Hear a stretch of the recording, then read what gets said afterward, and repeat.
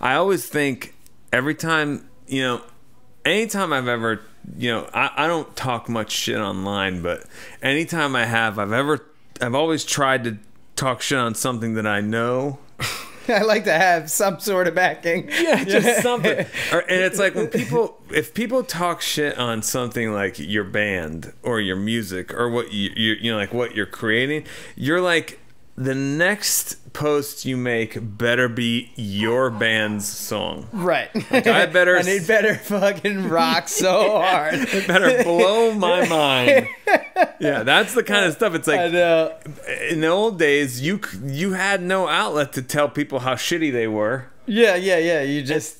One day you were able to tell people how shitty they were, and that was it. Like, then you can like walk away. You can just put it down, and then See you later. Yeah, walk away from it. I never got that. I mean, listen, I've had plenty of bad meals. I've gone to shows that I wasn't exactly happy about. Yeah, but I've never felt inclined to go. Well, it's like having a I went to a Lou Reed show. I was fucking bummed on it, and he died not that long after it. Yeah. And I was like, I'm never going to get to go to another one to see if maybe that was just a bad one. Which it probably was. Yeah, it probably was. Yeah.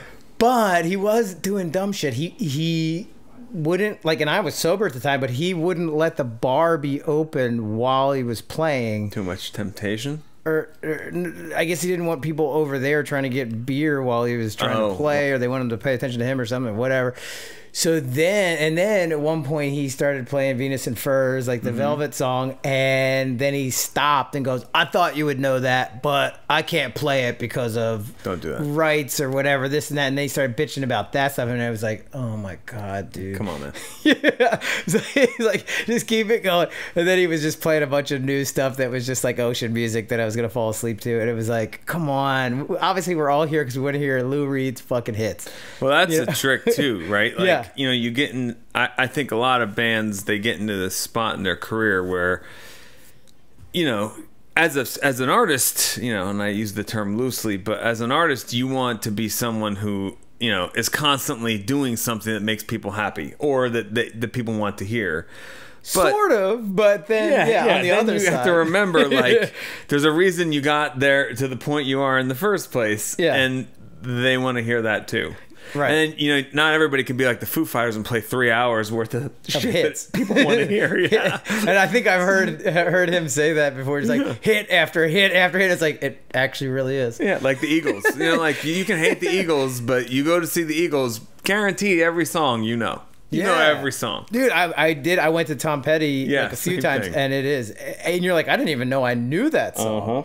And I know it, and I know every word to it. Yeah, and it's exciting for that. And I'm not asking for that either, though. It's just more or less like play a few that are recognizable, and then sprinkle in what you're doing in between. I'll admit to you, I would know every song at a Cat Stevens concert. Yeah, I'm telling you right now.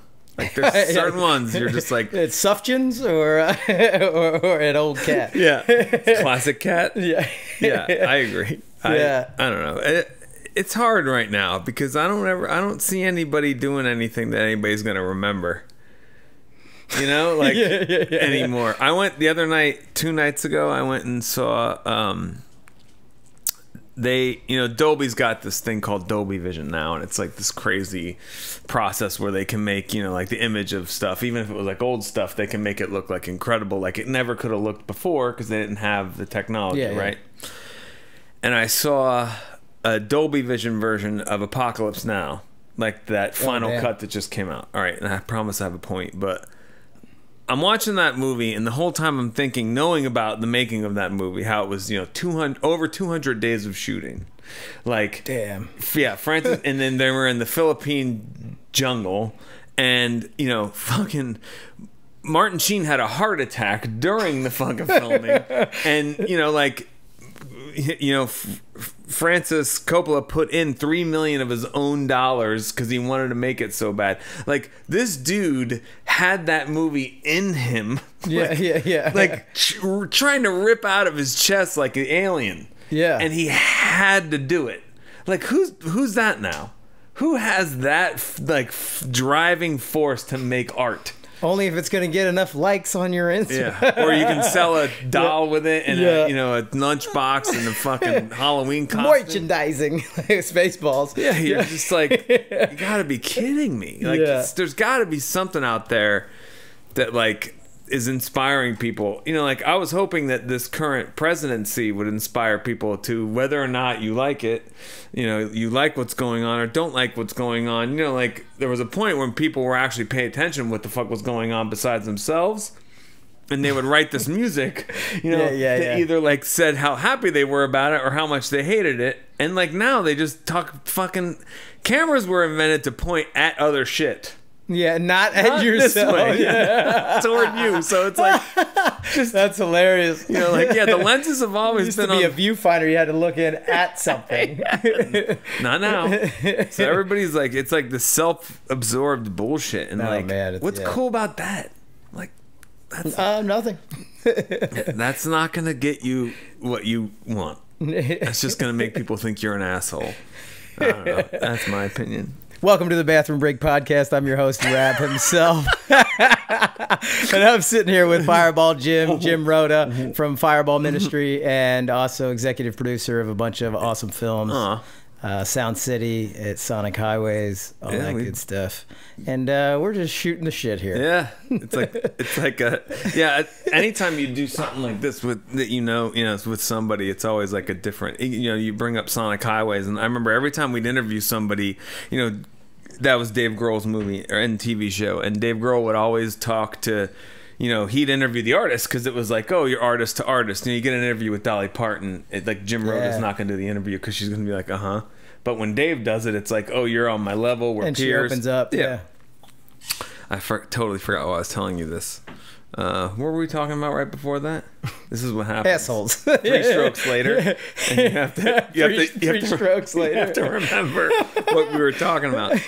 Oh, no. It was when Grohl would interview people that he knew.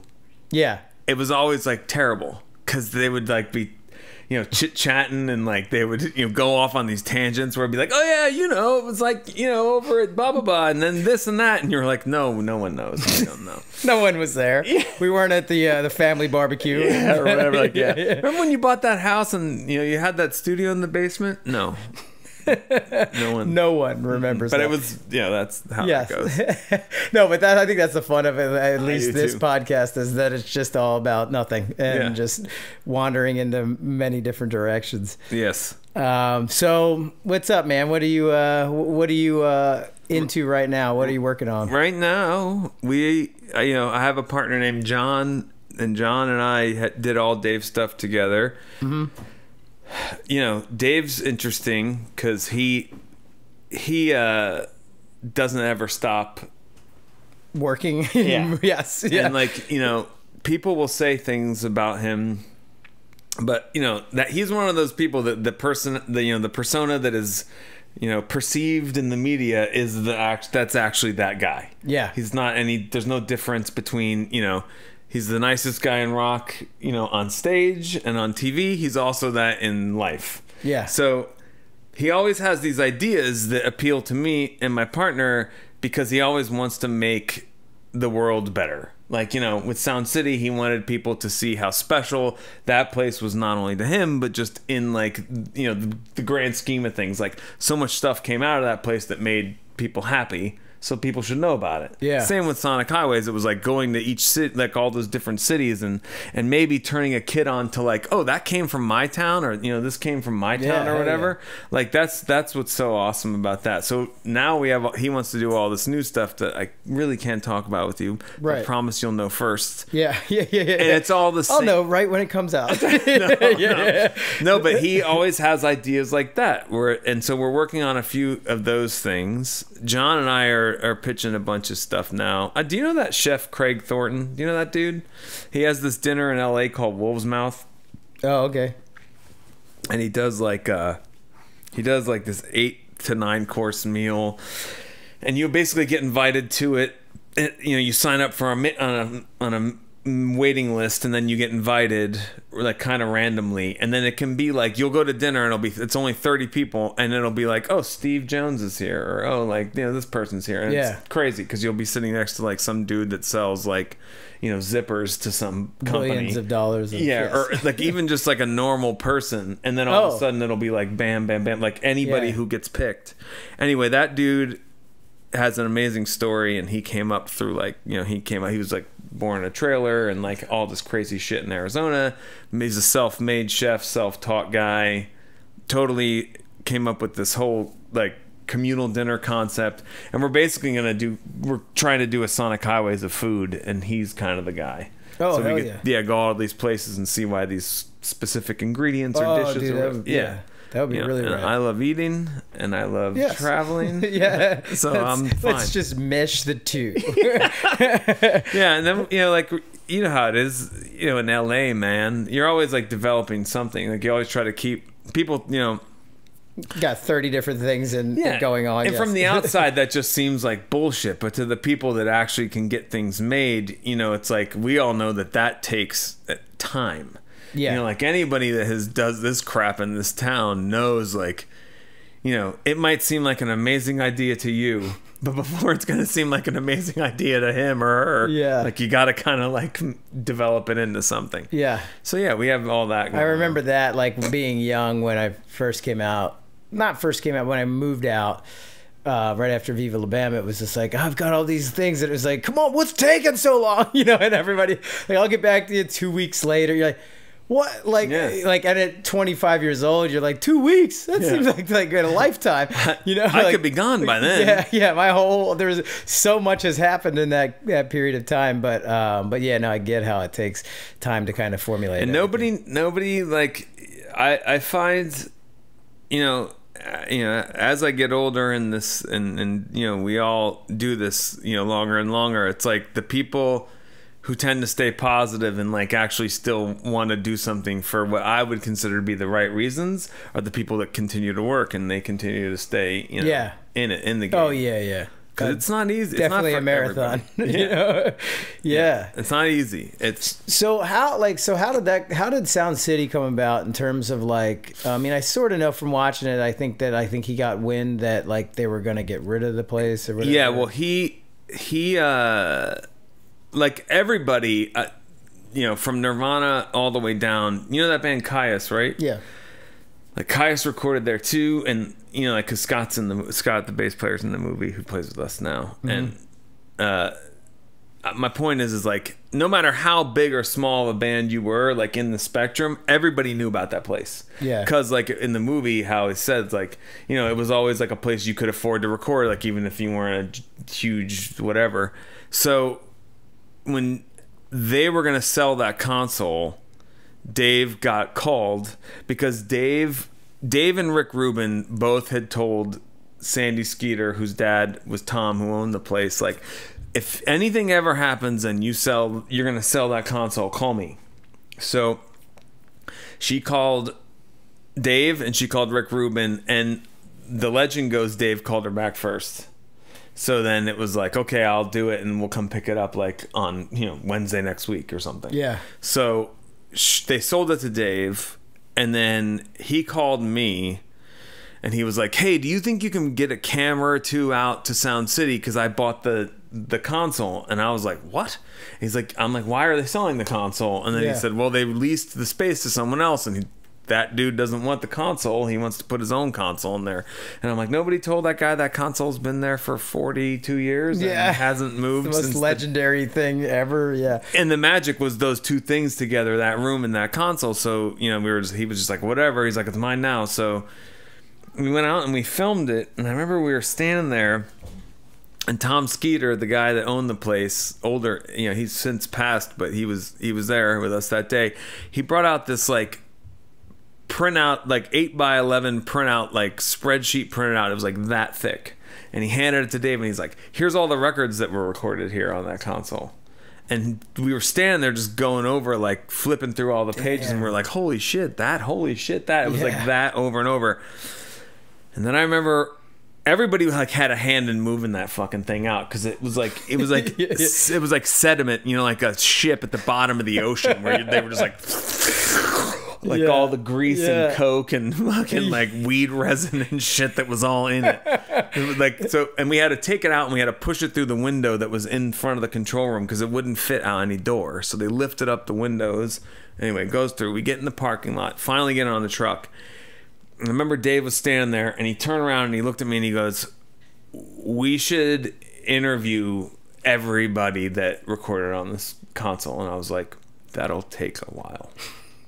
What are you doing for the rest of your whole, let's say, life? and you know, but then you like, you know, we known him a long time now, and that's like the thing. It's like you did that wheel, like those wheels start spinning, and he just starts thinking. And I remember he was like, "We should probably make a web series out of interviews that we do." And I was like, "Okay, that sounds rad. Like that'll be great." He's like, "Yeah, I'll call Tom Petty and I'll call this person." And you know, of course, I'm sitting there going like, "Holy shit, that's awesome." Yeah. And so then I'll just call every amazing artist that anyone wants to hear from. Sounds good to me. So cool, I got a camera. Yeah. And then like it was probably like a week later, he was like, he said, "I want to make a movie." And I was like, "No, you don't." And he was like, "Yeah, I want to make a movie. I want to make a movie about the studio, and I want, you know, and this and that." And I'm like, "Dude, you don't want to make a movie.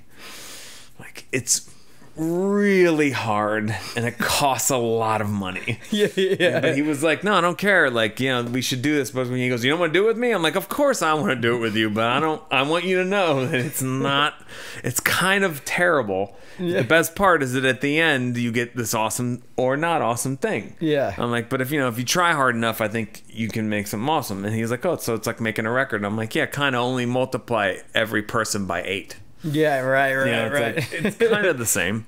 So anyway, he was like super gung-ho about it, and then, you know, we just put it all together. And I mean, honestly, it was like between that and the TV show, I mean, like that was the greatest, you know, opportunity of my career. I mean, like we got to talk to, you know, a bunch of people that were amazing, and you know, like a handful of them who are not here anymore. So we have all these like extended incredible interviews with like Tom Petty and all these people, and it was insane. I mean, I'm just always impressed with the way that Dave, you know, cares so much about like archiving and, you know, having, you know, giving people a legacy on top of their legacy. Because now, like, you can show that movie to any kid and your kid will ask 1,000 questions about it, and then that kid will be like, "Oh, I should go check that out."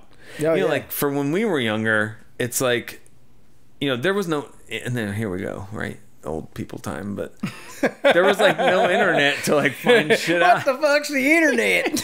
Yeah. But you didn't know, like you didn't hear about something then go look it up on your phone. Like you heard about something and then you went to the record store and you ordered it and you hoped it was good. Yeah. Like when it came, like you'd be like, how many albums you've bought that you're like, one part of that was good, and then the cover rest looked cool. Yeah. Like there was no, I mean, like, you know, you probably remember like listening stations at record stores where you could like put it on first and they like, over at the wall. Yeah, exactly. Like, is this good? Next track, is this all right? You know, but like that was the thing that like you now on iTunes they have a little sample of the thing. Like, this is crap. Yeah. Or you don't even pay for it. Like that's the other thing. Like that's the crazy part. Like that we all lived through the time when like music became free. It never went back. Like, it wasn't like it was free for like a year. It's still free. Like even when you make a record now, you're thinking the whole time like, what's the point in this? And go back to the thing we were talking about before. What's the point in this? But I don't know if we were rolling, we were talking about like bands who go on tour now to play old songs, but that's kind of like the reason why they move into that, because like they know even as a big band, they could make the best record they ever made, and it's not going to have the same kind of impact because it's not a part of something anymore that anybody sees like any actual worth in. You know what I mean? Does that make any sense? Yeah. I tend to not make sense. No, it makes perfect sense. It seems hard to even get excited about putting a record together. I mean, you think about television back in the day, it was like 3, 6, 10, right? Yeah. Fox wasn't even a thing until like I was like, you know, junior high. So then 3, 6, 10, whatever you had was on that. Yeah. You know, and so then everyone's put their focus on that. So there's a much bigger audience, and it makes more of an impact because everybody's seeing it. Now everything's so spread, specialized. That you don't even know about certain things. You go, what? How did I not even know about that? There was where was the guy? I think his name is Chris Stone or something. He's like a blues guitar dude, and I had it on in the car, and Cossack was like, oh yeah, I heard about this a while back, and I'm like, oh, I just saw it because I read an article, but I wouldn't even have known. But he knew about it, but I didn't know. But then, like, you know, you feel like, how the heck, you know? I mean, it's there's still a level of having to go out and search. Yeah. But you have like these avenues, like you have. But there's so much it could like slip through the cracks, and you don't even. Yeah. How are you ever going to tackle all of that? Back in the day, going to the record store, you knew like, all right, I'm at this record store. Then if this doesn't have what I'm looking for, I can go to the other one across town. But it's not like there's just an endless amount of stuff, and you got to weed through a lot more shit now to get to the good stuff. And we always talk about. In our band, like it was supposed to be that the internet leveled the playing field for everybody. You know, like it was exciting. Right. Yeah, it was exciting at the beginning because you were just like, oh shit, you know, my band can have a website and it's in the same place as Metallica's website. Like, so we're the same now. Yeah, okay. You're like, but you know what? It's funny. It's not the same. Like, yeah, we're in the same place, but we're not the same thing. It's weird. It didn't get to that. Yeah, but did you guys ever tour with Metallica? Or you toured with? I mean, so Fireball Ministry, our band. Yeah, they 21 years young this year. Oh damn! I know, right? You can finally legally drink, huh? Dude. For breaking out the champagne glass. Exactly. Yeah. It's like the Insure glasses. But you've toured with we so toured many, with, like Dio and Motorhead. And, yeah, we got to do like, I mean, dude, I say it all the time. Like I am the luckiest as far as like being a person that gets to look back on when I was a kid and like think about shit that's happened to me. And I'm sure you're equally as lucky because you get to meet these people that you like loved growing up that like influenced you so much, and then they turn out to just be fucking rad. Which I mean, luckily for me, that's happened more often than not. Yeah, there's like barely anybody I ever met that I loved growing up that I was like, fuck that guy. Yeah. Like, well, I mean, I think the field of being a musician and also comedians too, like it's sort of like the working man's version of like what Hollywood would be, because you meet a musician and just the whole sense of it is like there's no way you'll be good at doing this thing if you weren't down to earth. And if you didn't have like your head out of the clouds, like if you didn't have some sort of touch with reality, how would you write songs I agree that relate? Yeah, you can't. I mean, that's the whole thing, right? It's like empathy, you know, like that's the songwriter's job. That's what, not to quote our own show, but that's what Steve Earle said on the TV show we did with Dave. He said that my favorite line of the whole show was like, he's like, that's your job as a songwriter. It's, you know, to sit there and write a song, and then hopefully somebody will listen to that song and be like, yeah, that happened to me too and it sucked, or that happened to me too and it was great. And then, you know, like you have that connection, and then I agree, like it's very rare that an actor gets that, you know, like, I mean, actors do it plenty of times, but it's not like the same thing. Musicians seem to mean more to people personally, and I know for me that was the case. And meeting a guy like Dio or meeting a guy like Lemmy, you know, it's like, you know, I was standing, you know, with Emily from my band and with Dave at Lemmy's gravesite when they put his urn in the grave. And damn, and I'm not telling you that to impress you. I'm telling you that because, you know, there's no fucking way I ever thought in my life that I would have any kind of relationship with that particular human being to be at that moment in history. Like I will tell you, it's not something I ever fucking thought would be even possible. And I even called, you know, I hope Nikki never hears this, but I even called my brother, or texted my brother. Nikki had gotten a new Ferrari, Nikki 6, who, you know, I know, and he had gotten a new Ferrari, and I remember we were at his place, and he's like, "Do you want to drive the car?" And I'm like, "Well, yeah, of course." So I get in the car to drive it. He gets in the passenger side, and we're driving around like Calabasas or whatever the fuck neighborhood, yeah. And I remember I got out of the car and I texted my brother, back in New Jersey, and I'm like, I just drove Nikki Sixx's Ferrari, and Nikki Sixx was in it with me.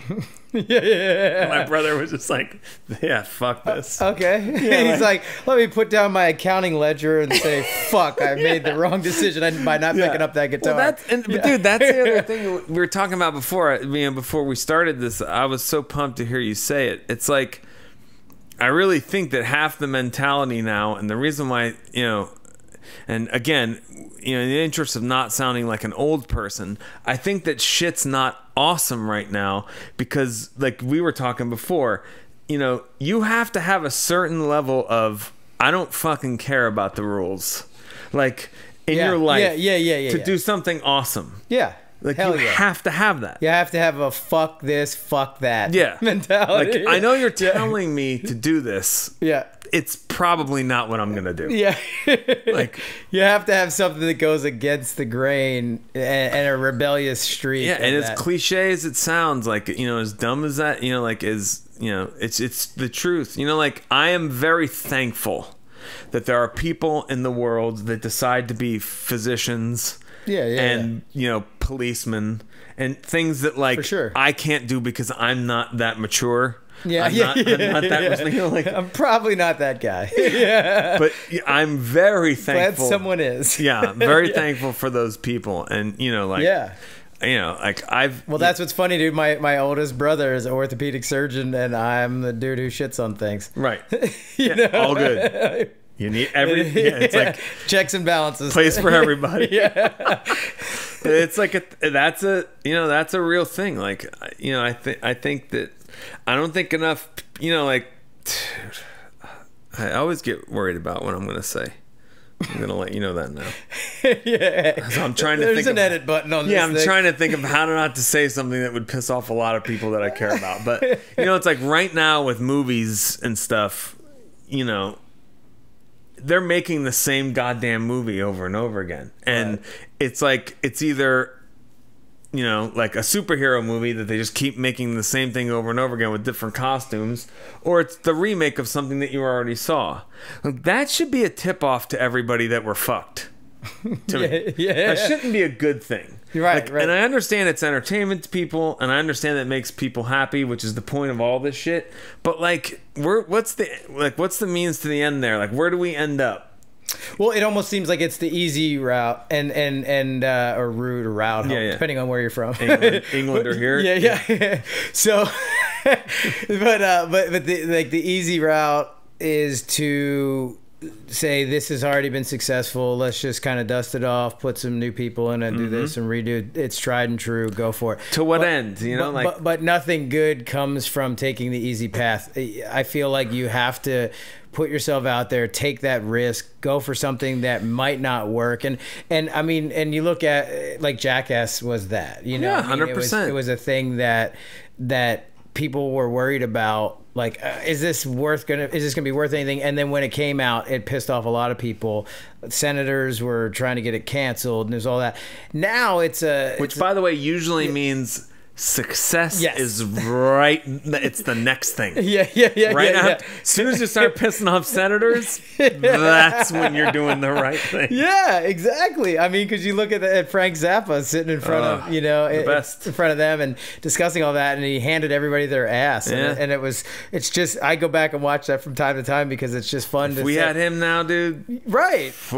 Because there's this mindset of like, just get over there and play your little guitar, buddy, and it's like, this guy's brilliant. On a whole nother level, and he happens to be an artist and musician and all of that as well. He called it out, like, you call it out, like. But those are the types like him that are the renegades that kind of move the needle forward. And how do you do that if you go back to the old tried and true again and again? And you're not thinking about, like, we are here to inspire the people, the next group of people that are going to create and change the world and make, you know, we have this, you know, like you're going to be a new dad and like as we get older, I feel like we have this responsibility to raise people that aren't just told like you could do anything you want, because that's like, you know, no, you can't. Yeah, it doesn't mean shit. And you know what, you might be able to, but that woman or that dude can't. Definitely can't. Yeah, so it's like they can't do whatever they want. They weren't born in, you know, like fucking Burbank, you know, Yeah, like I don't know. yeah, exactly. So it's like that's not fair to do to somebody, but it is fair to inspire that person, in my opinion, to want to do that. Because then they could do it at their level. Yeah, know? yes, exactly. Do the best that you can with what you've got, sort of thing. And I was thinking a little bit, though, about, like, the idea of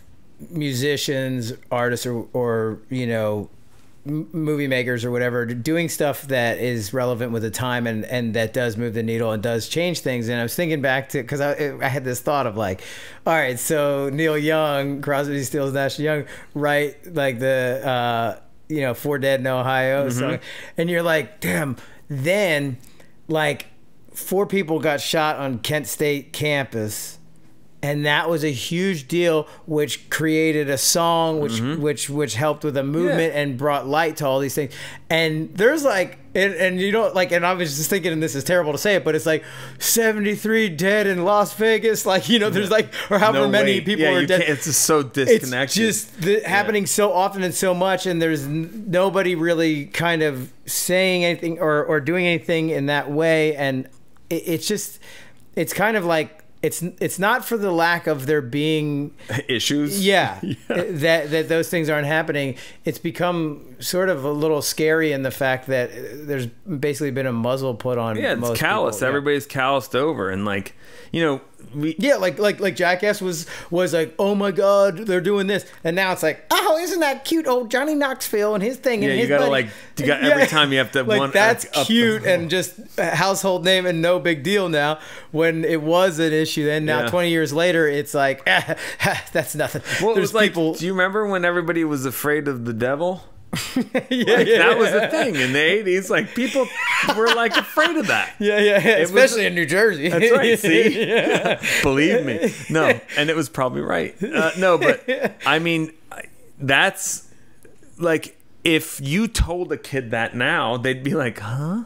Like, what? The devil. Like, come on, man. We have like, I'm afraid of the kid sitting in the back of the class. Exactly. Or like, so I hear I'm supposed to be afraid of people from other countries. That's what I hear. Like, you're like, oh God, what happened? The devil was so much better. He made him just a figment of imagination. So much better songs and movies came out of that than. Exactly. I mean, but again, like in the, you know, during Reagan, like they had like, you know, like punk rock had this like total, you know, like rebirth, because like the youth culture in America was so fed up with, you know, that at the time, but they were inspired to pick up instruments and do the stuff, you know, like, you know, trying to make a difference. Nobody's trying to make a difference now. They're just again, like I'll say it again, cameras were invented to point away from you, not at you. You know, I remember it's so right. My mom had this line, and I remember my partner John that I produced with, we both grew up with, you know, Sicilian mothers in New Jersey, and so you can imagine that dynamic. Yes. Like, everything anything that you were doing was ridiculous, and you know, it was like they'll support it, but you're just a ridiculous person. And I remember when I was like, I don't even remember, I don't know, I was probably like 10, and I was all concerned about something, going to school and being worried about this or that or the other thing, and what somebody was going to think about something. And I remember my mom said, nobody gives a shit about you except for you. God, it's so right. Nobody's even paying attention to you. Just you. And that, like, I wish she was still alive so she could say that to the entire fucking youth culture of today. Yes. Like, just like, you know what? Like, unless you know people want to look at you, they're not looking at you. Yeah. And my buddy John, his mom was the same thing. He had like a jacket or something that he was going to wear to school, and he was like, I don't want to wear that jacket or something. His mom said to him, same thing. Nobody's looking at you. Nobody. I love that. Like, leave it up to mom to just squash your ego and make you feel, take you right back to their normal size. And what's so weird is that now, like, and I'll be the first to admit I'm completely out of touch when it comes to anything that's going on. Yeah, me too. But like, clearly, thank you to the Kardashians for ushering in this, like, wave of it being okay to be famous for doing nothing and just existing. Like, I don't even understand, like, I don't know how you can monetize nothing. But they do. Brilliant. Yeah. Really brilliant. It was a good move. Yeah. I only wish I could fucking figure it out myself. But yeah, I mean, like, even with Jackass and stuff, I mean, like, I remember when I saw all, that for the first time, I remember thinking, especially with the CKY videos, like, wow, these guys were geniuses because they acted like assholes and filmed it. Like, if only I would have filmed myself acting like an asshole, and doing shit that my mom told me not to do. Yeah, that's the move. Yeah, but yeah, again, like, at least there was something to show for it. There was some sort of creativity happening. Yeah, it was during that point. Yeah, again, there was a band out of it. There was little skits and funny and stupid shit and some sort of something. Yeah, there was. So, like, there was, but you could also credit that for the downfall of other things. Oh, whatever. Well. I don't, and I'll tell you why. Because if I'm in a bad mood, I put on a Jackass movie. I'm not in a bad mood anymore. Yeah. Still to this day, happened like a week and a half ago. I was just like, you know what? Fuck it, Jackass 3. I need to get myself back up there. Yeah, just see stupidity and nonsense, and yeah, I love it. I love it. Getting hit in the nuts is the funniest thing. Speaking of CKY, the band CKY, you ended up doing a band with Jess, the drummer of CKY. Yeah, it was cool. I mean, the company band. Yeah, even with Darren and Jess both, it was like they took us on tour. I think the first tour we did with them was in the UK, and I remember Jess and Darren both, they had this like real like huge love of music. Yeah. And it was great. Darren and I really, we bonded over Kiss, which, happens in my life a lot. As you can see, I mean, those are the four. That's my Beatles. That was, to me, that was my, that changed it all. Same as Darren. And then with Jess too, like Jess, really loves music. And then, like, when you're in a band, you're on tour, it's like working on a movie. Like, everybody on a movie is like best friends. You all become like family, and then like it ends and you're like, all right, bye. So with a band, it's nice because you have, it's not like you can, you're not talking about people you're working on a movie with and be like, yeah, when this is over, you and me should just go shoot a movie together. But with music, you can do that. You can be like, hey, let's do this thing. Yeah. And so, Jess, we had this, I had this friend out here who had tried to start a band a bunch of times, a guy named Dave that had never kind of like gotten to the point where he was ever happy with the bands he had started, and then he had a bunch of song ideas, and I was like, well, my friend Jess, who plays in CKY, really wants to do something together.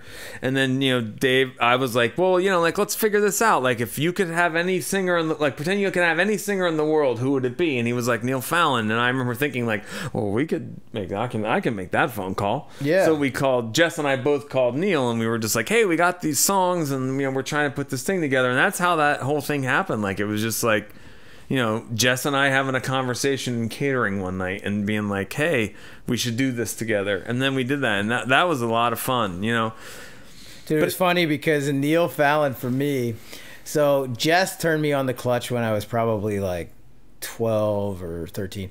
And so I fucking love them, and they were like, I just listened to them so much that they were like, I was like obsessed with it. Mm-hmm. And then when Jackass happened, you start meeting all these famous people, and like, there's just tons of big name A-list people, and they would be like, oh yeah, cool, nice to meet you. Like, that's the way I felt. I was like, I don't care. And I sort of was arrogantly like, fuck you, you think you're somebody. So I sort of had that. I'm young. Yeah. And I'm young. I don't give a fuck about who any of you think you are.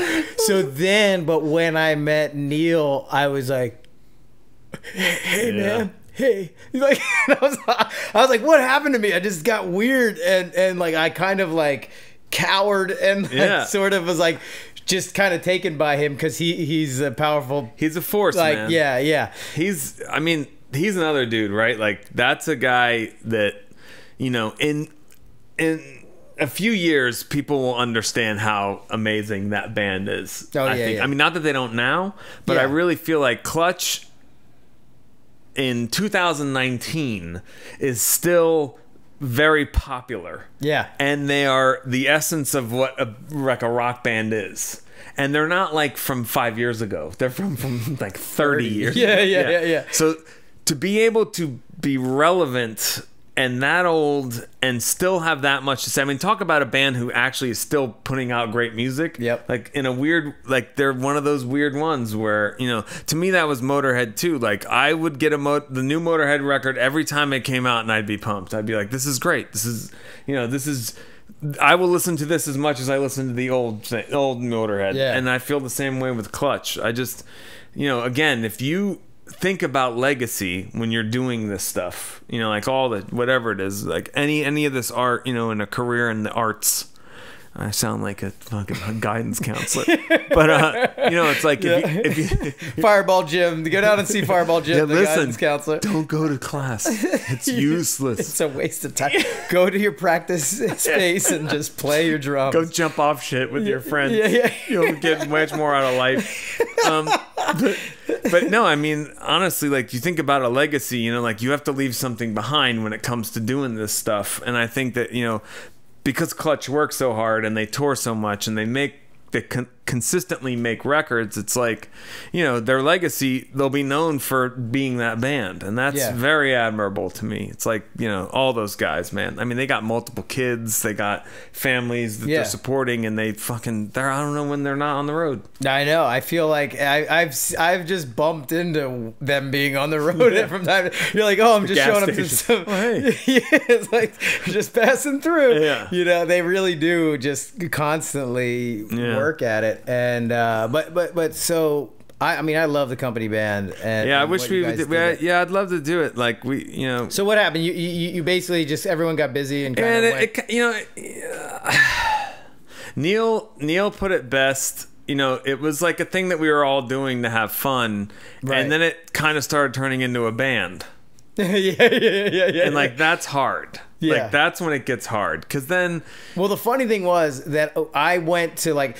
We were in Jess's basement. You guys were practicing, getting ready. Maybe we were going to do a one-off or something. And I remember being in the basement there going, this is so weird. They're like enjoying this. Yeah. You know, like they're having a good time with this. I really don't see that much with the band. Yeah. And they're actually like really just getting along. And it was like, man, this is like how it should be. And you realize, because it's a side project and it's like a good fun thing. Yeah. And that's funny that you noticed that. I remember that. That was at Jess's old place. Yeah. I remember that night. Never mind. We don't have to talk about that part. But I remember that night was foggy. Yeah. That's, can we say it? That's safe. Yeah. So anyway, a lot of foggy nights. But you know, again, you know, like at first when you get into a band, at least in my experience, you know, you're kind of all in it for the same reason, and you're all trying to like accomplish the same thing, whether, you know, whatever that is. And then, you know, eventually, like one person or two people, it's kind of like Survivor. You know, like people start to like get voted off the island. Yeah, and you get like, you pack up. You know, you make alliances with each other. Like certain people make alliances, and then it's like you start to like think that things are supposed to be going one way or another way, and then like, you know, there's other people in the, you know, group that are like, I don't know, I think maybe we should just stick to the thing that we started to do, and the voice of reason that comes in. Yeah, but then sometimes that becomes unpopular. Yeah, you know, it's like, so I mean, So it turned into a band. And that was Neil's quote. Like Neil, I remember when there was like, you know, I mean, that band had very minimal drama even for a band, but I remember Neil saying that, like when some of the you know, the bits of drama were starting to bubble up, Neil would be like, it's turning into a band. And I was like, yeah. But I mean, I would never rule out like doing more shit. I mean, you know, you know, we've talked about it recently, but Neil again is the one that's real busy, so we'll figure something out. Yeah. So you did an EP and an LP? We did 2 EPs and an LP. Okay. Yeah. And then we did like a total of 6 shows ever. Okay. Yeah. Yes. Yeah. In history. Yeah, and I think that poster is the I've first at least show been ever. I think 2 of them or something. Yeah, you came to the Note one. Yeah. Did you come to Harrisburg? And I think, was it Harrisburg or I don't know where it was. Pittsburgh, maybe? Yeah, maybe it was Maryland. No, yeah, I think it was Maryland. U-Haul in DC we did, I remember. Okay, yeah, That's I think I was at the Note and in Maryland. Because isn't Clutch from Maryland? Yeah, they're from around like Silver Springs and stuff. Yeah. Jess Margera. Perhaps you know him. I've met him. I remember the night of that the University Hall show in DC. Jess drank everything.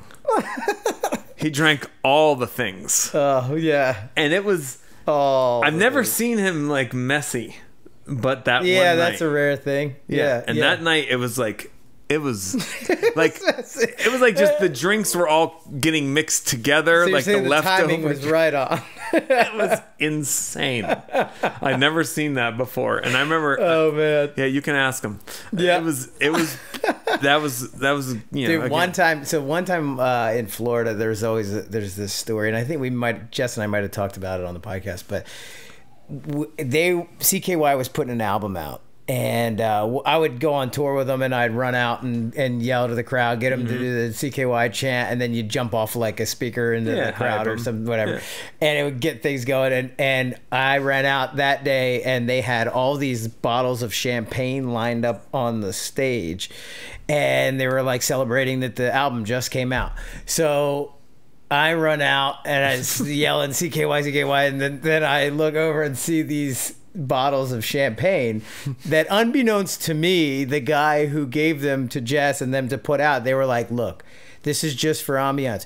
Whatever you do not drink this. This is disgusting, like sedimented, like champagne that should not be drank, and it's been sitting there forever. It's just for the look.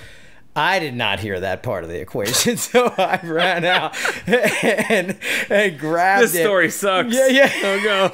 I grabbed it, sprayed one into the crowd, grabbed the other one, and then started to drink it. And Jess did hear that part of the equation, but proceeded to make a drum beat so that everyone was like, drink, drink, drink. And it was like this drum beat to it, and I drank the entire bottle of and then you're chewing. Like, yeah, and you continue. It was like the chunks in the bottom. and almost immediately, I mean, it might have been like 3.5 minutes later, I was completely vomiting all over, like everything, projectile vomiting as I'm running out the door to try to get to the alleyway to puke on everything. Right. And then some kid that was like outside of the show was like, Rab? I'm like, it was like, you know, just like throwing up on myself. And yeah, that was that was Jess. A messy. Yeah, thanks, Jess. Well, he got your retribution was that U-Haul show. I'm glad to hear it, dude. And I don't know. Jess is like that weird. He's that weird guy that'll like, he'll find like a sorority girl drink. And like get super into it. Yeah, like a nice cosmopolitan. Yeah, or like a Washington apple shot. Like he always want to do this. Yeah. And you'd be like, dude, I don't know. Like I don't know. And then by the end of the night, you've done like 6. Yeah, with him. Yeah, and you're just like, definitely. It was always Yingling Lager. He'd have those, and then it would be like Washington apple. I remember, you know, Pat from the Foo Fighters. He was the only other person. Pat's not a big drinker, and I remember he's the only other person that ever like ordered a Washington apple in my presence, besides Jess Margera. But Pat got a Washington apple in a pint glass. Oh, and he drank it. And I just was like, I don't know, like this is changing things, Pat. Yeah, you're gonna have a hole in your stomach. Yeah, our relationship has changed. It was insane. I was impressed and mortified, like at the same time. Yeah, it is eating away at the lining of your stomach. Yeah. That pucker. You ever had one of those? It's like that green sour apple pucker shit. Yeah. And then and like whiskey and like something else that's it was like the poor man's Fireball before Fireball came out. Yes. You know, like all sorority girls were drinking that, and then they just shifted to the Fireball shot. Disgusting. And I don't know what's happening now. I'm kind of out of the loop. Totally. Yeah. That's like when we play shows now, it's like we'll get to the show, and then we just did this whole we did a UK run with Orange Goblin in October last year, and I remember I was asking the tour manager book a hotel that I can walk to every night. Yeah. Like every night. Yeah. So I can be in bed at 11 p.m. Right after. That's what I'm going to do. I'm going to go out to the merch part, sign a few things, shake people's hands and say thank you, then I'm going to sleep. Yeah. And every night I'd be sending pictures back here of me in the bed to my crew. Yeah. And I'd just be like, because I had some health shit happen. She doesn't need to think that I'm out there making more of that happen. Yeah, so the health things. So you had a stroke. Exciting. No, 3. Yeah, 3 at once. Jesus I had wait, when was this? It's 2016. Okay. I used to weigh about 100 pounds more. Yeah, because I saw I think I saw a photo of you from or somebody, and it was like, oh whoa, you shaved the beard, and then you it looked different. And then I was like, oh, but I didn't know that you had gone through that. It's because of that. Yeah. Okay. So went back and forth to the doctor a bunch of times. The doctor's like, you have asthma. I'm like, that's weird. I've never had asthma, and I'm 42 or whatever. Drinking induced asthma. Yeah, I was like, it's kind of weird. So back and forth a bunch of times to the hospital or whatever, and then the last time I go to the emergency room was 2016, around Valentine's Day. So you kind of saw this coming, and then nobody really knew what was going on. Yeah, they because again, my dad was a doctor too, like your brother, and nowadays it's almost like they can't tell you what they think. Oh no, I know, because of malpractice. Yeah, like lawsuits and all that. Yeah, yeah. So they just kind of get it's more guessing, than before. Before somebody's just gonna come definitively in there and be like, you have this, or this is this. They don't do that. They can't do that. Yeah, though. You can't say it because then if it isn't right. Yeah, and then it's like, well, you were treating me for this, and it's like, oh yeah, well, I mean, and again, I am just, this is pure conjecture. This is not based on any fact. But asthma is a thing that you could tell somebody that they have, and it's not that bad. You know what I mean? Yeah. But, so anyway, the last EKG I had, I remember I was sitting at the urgent care, and the dude was like, what medications are you on? I'm like, well, I'm on these steroids for asthma. And he looked at me and he goes, you don't have asthma. And I was like, oh. Cool. He's like, I just did an EKG on you. And he goes, and I don't want to freak you out. But he's like, you have to go to the emergency room. And I was like, okay. And then he got the me. The quicker you can get there. Right. And so the urgent care was down the street. They take me to the emergency room and I get there and they're like, we need to do a bunch of tests. I'm like, cool, fine. Do a bunch of tests. I'm in there and they're like, you have, congestive heart failure. And I was like, yeah, that was my reaction. And I'm like, well, what's that? You're like, sounds a lot like death is around the right. So I'm dying, and the fact that we're talking to you is really blowing us away at this moment. It was almost that. So I guess and again, I apologize to any cardiologist who hears this podcast, but I'm gonna do the best. Don't worry, if we got my wife in here right now, she'd spout off every fact. She would know exactly, yeah. That's the good thing about wives. They want you here. Yeah. And they're going to pretty much do anything. I mean, unless, you hit them. Yeah. Or so don't I hear. Do that. Yeah. No, but please, everybody, that's not real. But yeah, I, they told me there's a number called your ejection fraction. And normal person's is I think it's the amount of blood your heart pumps out, because there's a different number of the blood that goes in. So the number that goes out is your ejection fraction. And again, I'm sorry if I'm butchering this, but I know that it's 40 or 50, maybe 50 or 55% to 75% is normal. And mine was below 20. So my heart was barely pumping any blood out. Like barely. And it was all damaged from, excessive drinking and not being healthy and whatever. So fuck. What happens if it's not pumping enough out? It's over. It just stops. It's over. That's that. Okay. Game. The plug gets pulled, and that's the end. So. And this was only 3 years ago. You're 45 at the time, or yeah. How was I? Yeah, 43. Yeah, I was like 43 or 44. It's 2016. So 6, 7, 8, 9, yeah, 3. No. Cool. So in a couple years. Yeah. I always do this. I just turn it on to be like, oh, what's wrong with me? On the way home, I'm going to be like, oh, are you sure everything? Yeah. I'm just trying to think because it feels like 1,000 years ago, and then I know it was like yesterday. Yeah. So anyway, long story short, I'm in the hospital a week. They're like, you got to change everything. Like they give you the whole thing. They're like, okay, all that shit we've been telling you to do like gradually over the last 10 years, now you have to do it today. Like today's the day you do all this shit. So they put you on a million medications and they give you the shit. And luckily and not luckily, like heart failure is like so common now that they have all these really good medications for it, kids. But the thing about medication is that it only works if you do the work. Like there's no like pill that cures diabetes. Right. Like, there's a pill that helps you live longer now that you're getting your diabetes under control. Right, like that's how medication works. Yes. That's how it theoretically should be working, but a lot of people rely solely on the pill. Or they think like, oh, well, I'm taking my pill now, I'm fine. You're like, no, you did the damage, dude. Yeah, you gotta undo that part. Fucked it all up, yeah. So let me ask you this about the heart failure. So you didn't, like, you knew, like, oh, I couldn't breathe a little bit, whatever. No, you it was like you couldn't breathe at all. I'm telling you, it was okay. Like, so you knew. So yeah. So but you said you went on a couple weeks or something, right? Like you let it go and then you went to the emergency. Well, no, I was getting diagnosed by doctors like that I had asthma. Right. So then they would give me what would happen. So you were basically, what I'm asking is, you were in heart failure for that period of time while you thought you had asthma. Correct. Oh my God. And they were giving me steroids because they would give me steroids because they were like, well, you have asthma. Take the steroid pack and you'll be whatever.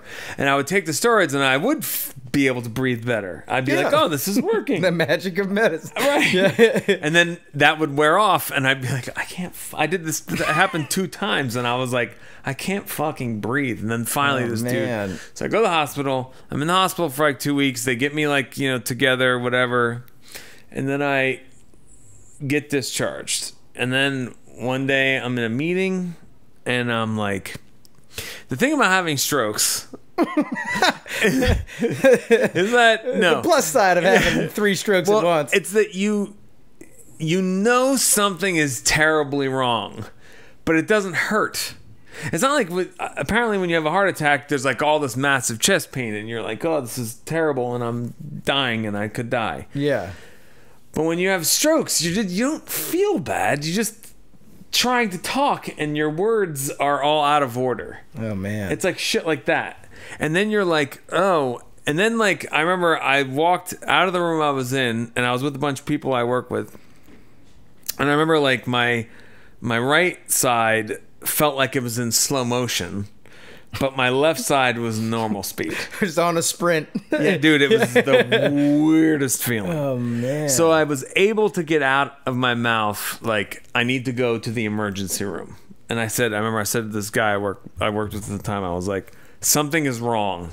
And we need to go to the emergency room. And he was like, okay. Shit. And like another person I worked with, they all like hopped to, and it was like, bam, straight to the emergency room. I get there, I'm lying on the gurney. Finally, my chick gets there because obviously they're calling my chick like, hey, you got to come to the emergency room. Something's fucking wrong. So, and I already had this heart failure, what do you call it? They had already diagnosed me with heart failure, so my chick was already on high alert. So, get to the emergency room, laying down on the gurney thing, and I remember they were like, we need to do a CT scan. So they bring me in, they scan my head, and they scan my heart or whatever.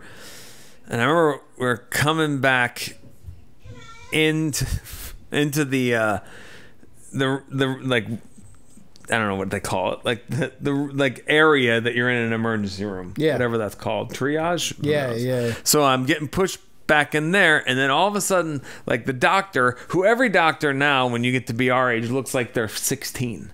So the 16-year-old doctor that's pushing me back into Doogie Howser's back there just but pushing. they all look like that now. No matter if they're neuro doctors or like cardiologists, they all look like they're 10. Yeah. So this guy, I was like, kid, this guy's pushing me back into the triage area, and I just saw his face. Like, oh shit. Like his face oh shitted. And I was like, that's not good. And he's like, we need to get you back into the scan right now. And I'm like, okay. And then I remember hearing on the intercom, like, code stroke. And I'm like, fuck, is that me? Oh man! So I go into the. I'm halfway hearing that on my left side, but I don't hear that. So I go 100%. So then I go into the CT scan again. They give me one, and the dude starts pushing me back out to triage, and he's like, "Listen, you're having a stroke." And I remember at that moment, I was grabbing the rail to the bed, and it felt hot, and I was like, "That's weird." So, and I remember he's pushing me back in, and I remember I couldn't really because I'd already had a stroke when I first did it, and then these were like subsequent ones, like aftershock strokes. Yeah, sort of like the earthquakes we had a few. Yeah. So he's like, I want to give you this. We want to give you this shot in your IV. It's called something TSP or TPS or some shit. And he goes, it'll stop every blood clot in your body in an instant. And he goes, there's a 70% chance of success and a 30% chance that you'll bleed out and die. Some people have that reaction. I know. So then I'm like, well, those are pretty good odds. Like, I'm thinking to myself, yeah, that's pretty good. So then my wife's there, and she hears that, and she's like, give it to him. Because, like, my face was starting to get weird, and I was starting to get weird. And so she's like, just give it to him. So I remember this fucking dude, he puts my head in like a fucking thing, like a headgear thing for braces. To keep my fucking head We're just going to put some braces on you. Yeah, it was like crazy. What? Yeah. You got this one snaggletooth. Hey, we figure we'll fix everything. So, you want your boobs done? So, I'm sitting in there, and then they give you the shot, and then they're like, you can't move your head. Don't move your neck. But, like, everything stopped. Like, any weird feeling I had just was like, poof. It was gone. And then they were like, yeah, you don't have a blood clot anymore. You're fine. And didn't Dunn have a clot too at one point above his heart? Yeah, it was that, but his didn't go in, right? That was the thing, or his did go. I don't think it didn't. He had every day. He had to go get the the transfusion or whatever. Whatever. I can't remember any of the shit either. Yeah, but that was like, it was a similar thing, and then because they. Again, not to turn your podcast into a PSA, but the minute you think you might be having a stroke, just get your fucking ass to the emergency room. Because the reason why I can still play the guitar and I can still walk and I talk okay is because I went right there. All the people I know who have not been so lucky, like, they wait because it doesn't hurt. Like I said, like, it does not hurt. You just feel weird. Okay. And most people are just What is the weird feeling of it? Like you're saying the one side sort of... Like, imagine... Okay, hold on. Because I'm a hypochondriac, so I want to turn this on to what I'll freak out about. I will help you. Imagine, like, when you get so drunk and you might have taken a pill or two. Or somebody might have slipped one in your drink. Yes, something that would happen. Or 5 pills. Yeah. And you hit that point where you're like, you're just... like able to fucking have that last moment where you're like, I shouldn't do anything more. Like, imagine being stuck right in that limbo. Like, how that would feel. That's how it feels. Okay. Like, where you're still able to have conscious thought and, like, maybe make the right decision right before you make the worst decision. Mm-hmm. It's like that. So if you've ever felt like that, but like you haven't been drinking at all or taking any drugs, that's how you'll know you're having a stroke. Okay. So hopefully that helps people. Yeah. Not that made any sense whatsoever, but it's like you get to a certain point where you're like, I know something's very wrong and I can't control it. And it's like that. Yeah. But just get your ass to the hospital because, like I said, the friends I've known that have had a bad time. The other thing is that weird cold hot thing. Like if you pick up something that you know is hot and it's cold, something's wrong. Yeah.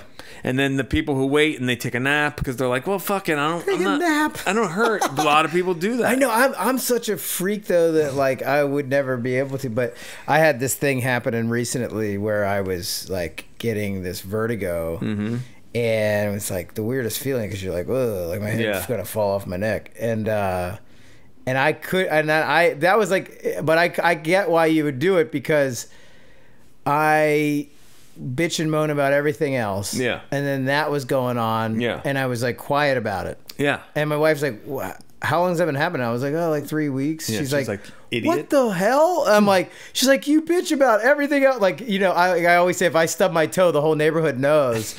And like, you know, and then I have that going, and I'm just like, oh, I was just thinking it was going to go away. They tell you what it was? So no, then because I went to the doctor, and I thought because I was out surfing that maybe there was water in my inner ear, and that was causing the vertigo thing. And then I went to the doctor. They said it wasn't, and that it might have been this BPPV thing. So then I had to do this Epley maneuver thing, and once I was trying to do this Epley maneuver, you like lean your head off the side of the bed to get rid of this vertigo, and that wasn't really doing anything, and I was freaking out. So I was looking up some other things. So good. That's where it gets good. The looking up. Yeah. That's the minute it goes great. Yeah, because then you know it just says, "Oh, it's not a big deal." Right. No, it actually says you have AIDS. You're dead. I can't believe you can actually read this paragraph. Yeah. It's like those guys, those people that ate the weed and then they called up 911 like, I think we're dead. We're dead. Like, I've been there. That's what it feels like. I've been at that. Yeah, so it's not good to look up anything at all. Don't ever look it up, because if you farted wrong, somehow the WebMD will tell you that you have died of AIDS cancer twice. Yes. And so I just looked up like things for vertigo. Yeah. And it suggested maybe like acupuncture.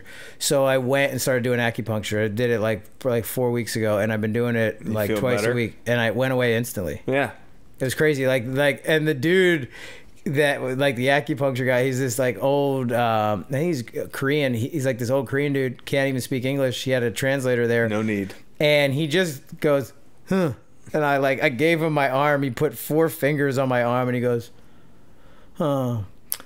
and then he said it to them, and it's basically, he's like, oh, you have overactive mind, which is causing this stuff, which can cause anxiety, which then will cause some parts of depression.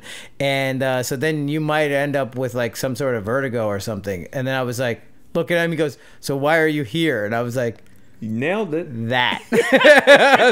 And all he did was put 4 fingers on the one side of my arm, and he knew the whole entire thing. I was blown the fuck away. I was like kind of freaked out, like, what? I was like, what else do you know about me?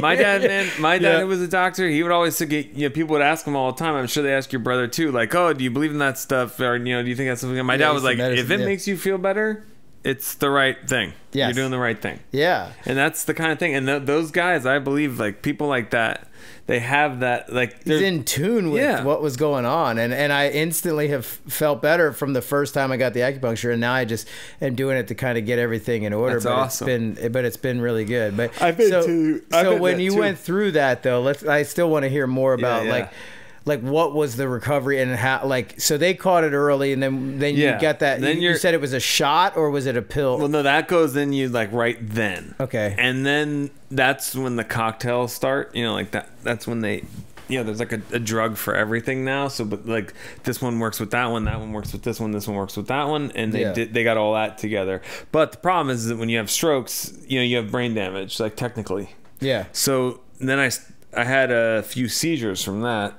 Which I don't know if you've ever had a seizure. I did. Yeah. When I withdraw from alcohol. Right, but were you conscious and sober at the time? Yes. I was basically kicking all the stuff out of my system. Right. Yeah. So, but you remember having the seizure? Yeah. That's the craziest shit. Yeah. Did you go out? Like, were you... I fell and then was on the ground, and then I was aware of... I was slightly aware of it, like just doing this weird shake, and the girl that I was dating at the time was freaking out and didn't know what the hell was happening. Yeah. Yeah. But I had 2 when I was awake and 1 when I was asleep. And the 2 when I was awake, one was at a restaurant and then one was at my office. And I know this is like the worst, like most boring podcast. All with disease, like kill me. But hey Rick, you know we're trying to save lives here. Yeah, but those are weird. Seizures are weird too because like both times I had the seizures when I was awake, my head turned to the left, and then I was just out, and then I don't remember anything. The first time I woke up in the emergency room. And my chick was there, and I was like, "What's fucking happening?" It was weird. Jesus, it's like worse than a blackout when you wake up. She's like, "You don't, yeah." And she's like, "You don't remember the ambulance ride?" I'm like, "What?" And she's like, "That's gonna cost me." Yeah. And she goes, "Yeah, you." She's like, "You just hit the. You were sitting on the chair talking to our friend Tony, and she's like, and Tony said you looked to your left, and then you fell off your chair." Damn. And I was like, that's weird. And the same thing happened in my office. But like the one that happened in my office, I could, since I had the other one, I knew it was kind of coming. And then I remember I was just like, I woke up and like all the people at work were just like around me. And I was just like, movie people trying to be. I had one person I was working with at the time that's still a very close friend who I loved to death, and she was just like, "Why did you do this to me? Why?" I was like, "I know." You just feel guilty, you know. Why'd you do this to me? But you feel guilty, like you're just like, sorry, my stroke got in the way. I know. You're like, finishing look, out I had a lot of fun, and this is all my fault. I understand. I blame nobody but me.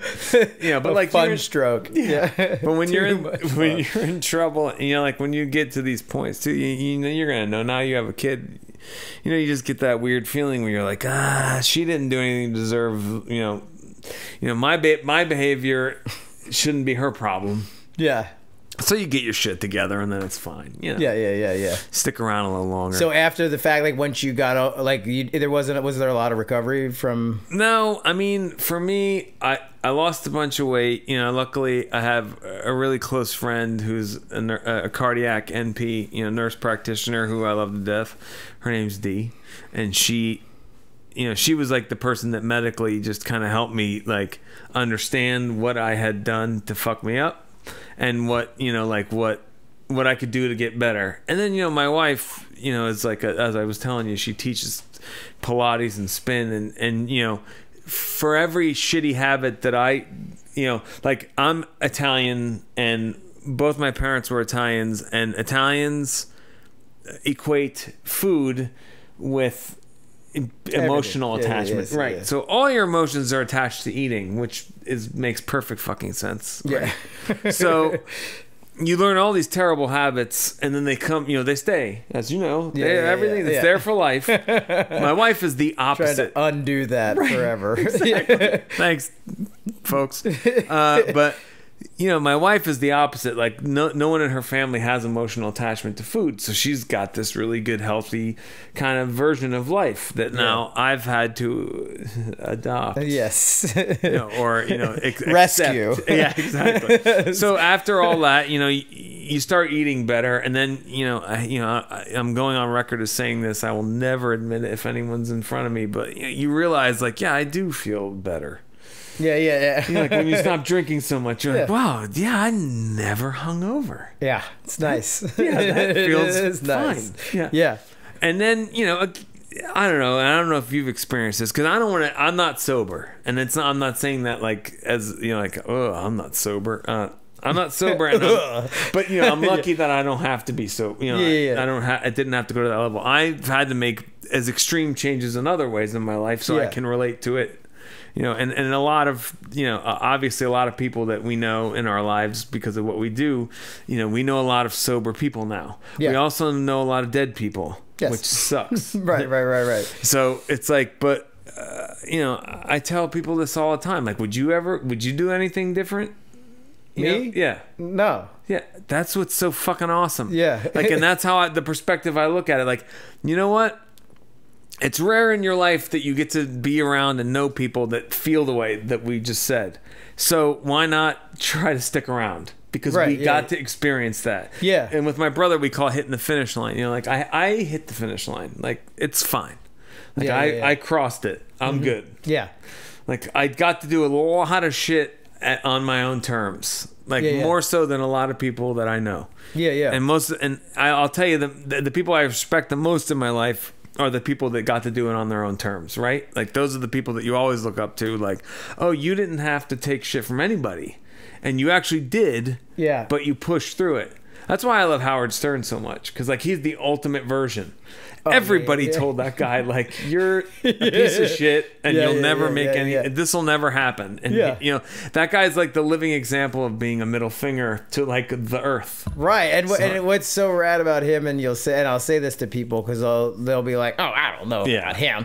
And then even still, and you go, oh, cool. Did you know that he has like 3 daughters that are really well adjusted and they do a lot of incredible things for the world, and they're like philanthropic and they're like, what? And I'm like, yeah, so the guy that you think is so awful raised these incredible women. How could that possibly 3 very strong women that are very conscious of other people. Right. So how could that be if he was truly this awful monger? It's just he found what worked and went in and leaned into it. You know, and he knew that being honest with people about shit is always the best. Always you will connect with people better when you tell them, like, you know, when you're honest with them. Yeah. And you say, like, this is what's going on. This is what's happening. I will be transparent with you so that you don't find something out later. You know, and it's like, as long, you know, like I talk mad shit. Like, I'm not going to lie to anybody. But I'll also talk mad shit right to the person. Like, that I'm talking mad shit on. I don't ever care if anything's being recorded, because if I say something that bums you out or pisses you off, like, I'm a phone call away. I'm the easiest person to reach. All of us have 700,000 social media accounts. So if I did something that bother you, please tell me. Send me a message. We can talk about it. And that's, I mean, like, that's, you know, if you live your life that way from your professional career all the way on down, you know, to your kid, I think that there's, you know, you'll never be, you know, worried about, you know. Well, it's a freeing way to be, and I found that too. It's just living honestly and whatever. It's like, yeah, you if you feel that way and you're open to it, or you speak your mind, then you know, you can stand behind that. But if you're over there shit talking or whatever, and then you're in front of someone going, oh no, I just love everything, then it's like, then you're chasing that and trying to cover that up all the time. But I mean, I'm not gonna fucking sit here and pretend that I'm, my moral compass isn't totally fucking fucked up, or, you know, whatever. Like, I got plenty of shit I do that I know is a super bummer to people. And that's okay. You know, because likewise, you know, you have, I mean, for me, this very minuscule version of like having a social responsibility to, if people start saying things that I don't agree with, especially if it starts to associate with stuff that, you know, we do. Like, I don't ever want anybody to get the wrong idea of anything that we do as a band. I mean, like, we have all this, like, you know, our name sounds religious, and we have like devils on shit and stuff like that, but like, I don't fucking, like, you know, like, that's all make-believe anyway. I know everybody doesn't feel like it's make-believe, so I don't particularly go after people like that, you know, with you know, socially. So it's like the same kind of thing, like racism and religion. They're the same. No, I'm just kidding. Please don't put that on there like that. But it's like, it's just, you know, you're never going to get somebody who believes something to believe what you believe. Like right now, it's like you go on Facebook and you have all these opinions and you put all this shit up there. There's never going to be one person that reads that shit and goes like, you know what, you're right. I agree with every bit of that. Like, I'm gonna fucking, it's time to 180 this my life. Like, I'm going right off the deep end. Well, that's the shit that they used to claim back in the day with Marilyn Manson and shit like that. Like, oh, he's responsible for this. And get the fuck out of here. And what I've always found funny is that idea that it's usually someone like Marilyn Manson or someone like yourself that has devil stuff equated with whatever you're playing, or Black Sabbath or these other bands. And it's usually those people that are just kind of taking the piss out of that thing, and they don't see it that way. But it's, you know, in the wrong hands, it can be viewed as, oh, they're devil worshippers or this and that. And it's like, almost most people that I've seen represent that for art or for whatever it is. It's just maybe some sort of little fascination, but not true belief in it. Well, the crazy thing is, if you want to get crazy, so, you know, Judas Priest and Ozzy made people kill themselves and kill each other, right? Like, look, this is just, you know, I'm saying, right. This is how it used to be. That was the idea. And nobody could ever agree on that, right? Like, there were like people on one side saying like, yes, that is happening, or no, that's not happening. Nowadays, somebody will take a fucking assault weapon and go into a Walmart and shoot a whole bunch of people, and they will say the reason. Yeah. And people are going like, well, that's not the reason. They're like, no, dude said that he went in there to shoot. He's had enough of this shit. Yeah, exactly. And you're like, no, this is different. It's different now. Yeah. Now it's not make-believe stuff that, like, maybe it's that, maybe it's not. Yeah. No, that people are just going in and straight up doing this shit for real and saying why. And news reports will be like, well, it's, or like on Facebook, people are like, well, this isn't motivated by racism. You're like, no, it is. It definitely was. Yeah, they said it. Yeah, like, you know, like, yeah, the kid didn't kill himself. And I think that's like the proper form of deflection politically, because if you look at it in this way, if they have the exact reason, this person was clearly racist, the shit, and so if they have the exact reason, they know the problem, and then now they have to work on the solution, and the solution requires not taking money from certain, corporations and things that push the envelope for that. So now you're turning it on them and saying, here's the answer, you got to go do something. It's like, no, we liked it a lot better when we could just have it be this make-believe thing over here, and we could take the attention off of us by saying, oh, Marilyn Manson or Ozzy Osbourne. I'm not accountable. Nothing I'm doing could possibly be making this happen. No, it's all his fault. Yep. And you're like, then it's like, no, it's cut and dry. It's yours. And then that's the other weird thing. Yeah. Again, we're going off, but I mean, like with kids, when you have a kid, it's like if you've been in your kid's life, to an appropriate level, like where you actually pay attention to your kid and how your kid feels and how your kid is doing. Right. I'm going to tell you right now, it's almost like nature. The minute your kid is like off, you know what I mean? Right. So I can't imagine, especially as a parent, not realizing that my kid could go walk into a public place with an assault weapon and open fire on innocent and I would people. Imagine those kids, there isn't a great relationship at home. Something, right? Like that's what sucks. Like that's whose fault it is. Like, sorry, if you need to point fingers, but also then, but there's, I don't know. And there's something in that kid too. Yeah. I mean, like, it's not all, your mother's fault that, it's not all my mother's fault that I'm such a fucking mess. Like, it's my fault too. Yeah. And a little bit of my dad, but I'll take some of that. But it's like, you're ultimately responsible for your actions, right? Yeah. And that's what's, and I think that we get away from that for sure, of not wanting to, I mean, there's situations where people overdose on drugs and you go, oh, it's the doctor. It's like, maybe it's the guy that took the drugs and died from it. Yeah. Maybe it's that person. He knew. Yeah. Like, he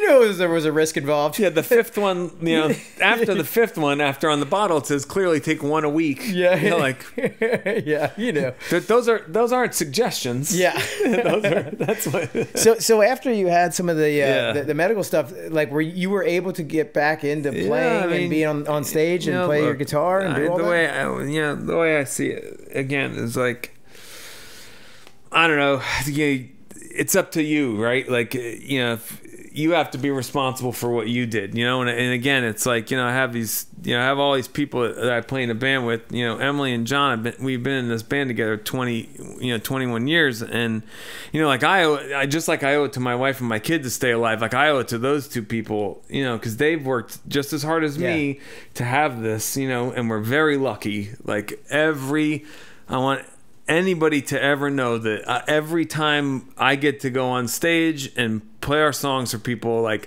I'm the luckiest person I know, because like that's a gift, like a real gift from somewhere else, that like anybody gives a shit about anybody else and what they're doing, whether it's a Jackass movie or it's a band or it's a book or it's a movie. Like the fact that you can bring a bunch of people together and just to be stoked, right? Yeah. Like, you should always be grateful for that fact, I feel. Yeah. So, anyway, we had Psycho Fest booked in August that year. So I had the Strokes in February.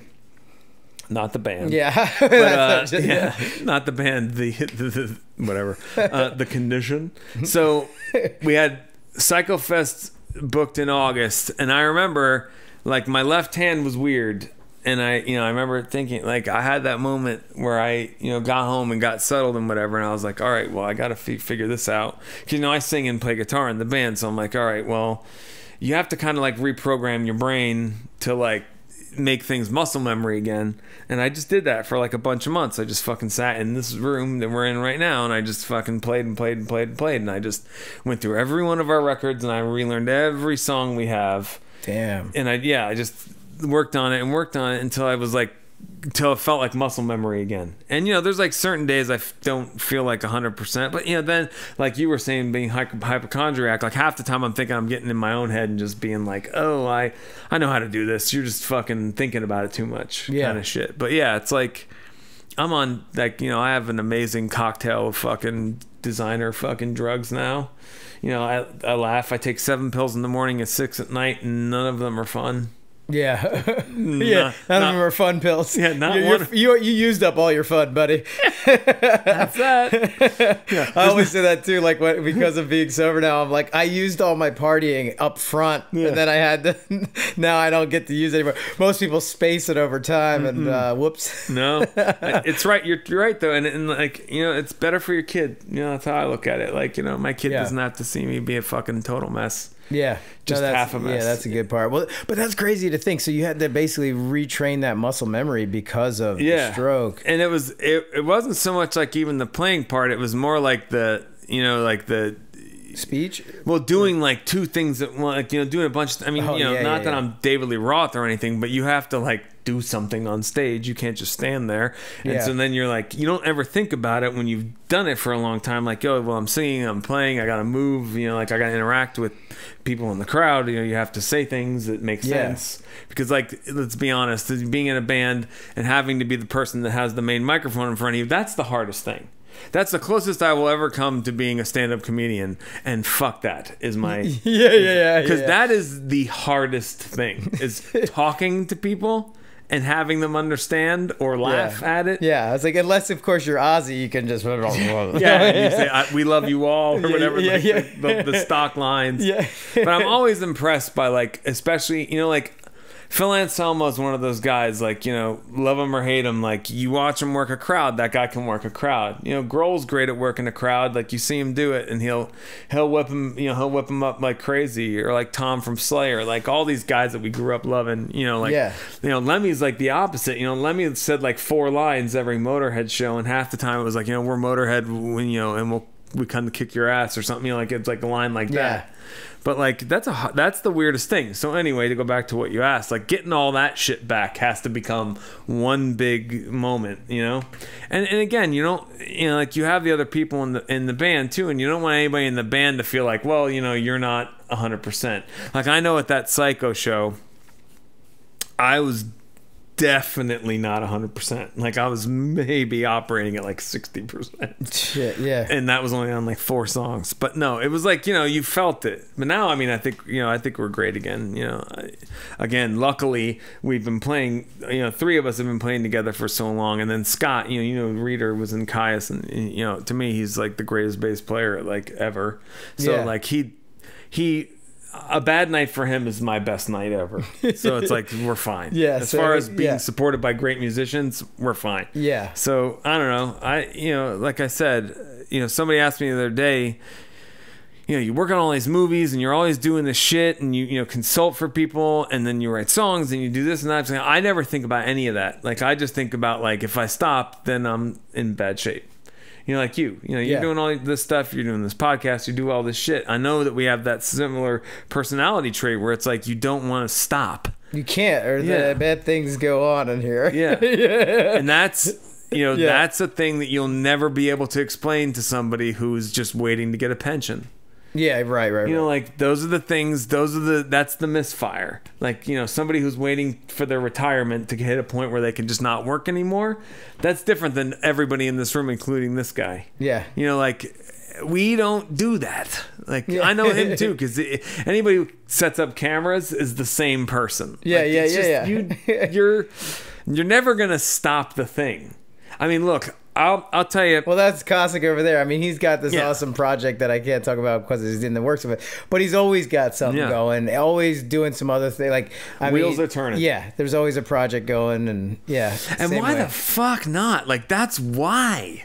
Yeah. You know, that's what, like, that, like, I don't know, like, who wants a fuck a pension? You know, like, sure, They'll I'm take it away from you at some point anyway. Like, I feel like all that shit. I remember when the 401k thing happened and somebody was like, "Oh, it's gone now." Yeah. Like at the 2008 or 9, Yeah. like, "Oh, they're all gone." I'm like, "What do you mean it's gone?" Oh, you did the thing that all those people told you to do that was going to help you later, and now, now That's you gone. don't have that anymore. Wait a second. Hold I on. listened to you for a reason. 30 fucking years. Yeah.